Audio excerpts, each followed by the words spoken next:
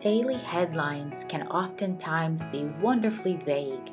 Saying that migration rates are up or down, for instance, can be useful to know. But what exactly does it mean? Today we are looking at how to measure migration using stocks and flows. Basically, there are two ways to quantify migration. Remember, we're generally talking about people who change their place of residence for these measurement purposes. Tourists would then not show up in these numbers. Tourists are not considered migrants. You can either count the number of migrants in a certain country, or you can count the number of migrants crossing a country's border. We'll get into both of these since they tell different stories. Let's start with stocks. This term represents the absolute number of people in a country at a given time. So imagine if we pointed a camera at a country's population and took a snapshot, counting all the migrants in the photo would give us our migrant stock.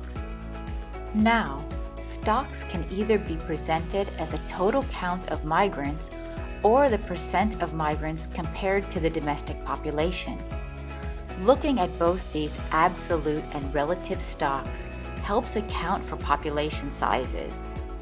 Take Luxembourg and Germany, for instance.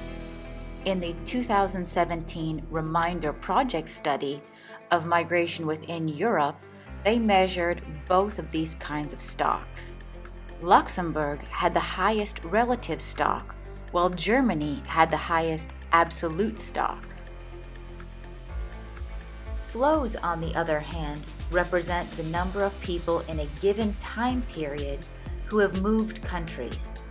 Think about if a country had a single entry and exit point that counted everyone that crossed through to change residence. Again, sorry tourists, you guys don't count for this one. Since countries can expect to see both emigration and immigration in a given time period, emigrant and immigrant flows are measured simultaneously. Comparing these two values can inform a country about whether its net migration ratio is positive or negative. So the next time you're reading up on migration, be sure you understand whether you're reading about stocks or flows, if the measurements are absolute or relative, and what time period your data was collected within. Don't forget to like, comment, and subscribe to this channel, and see you next time.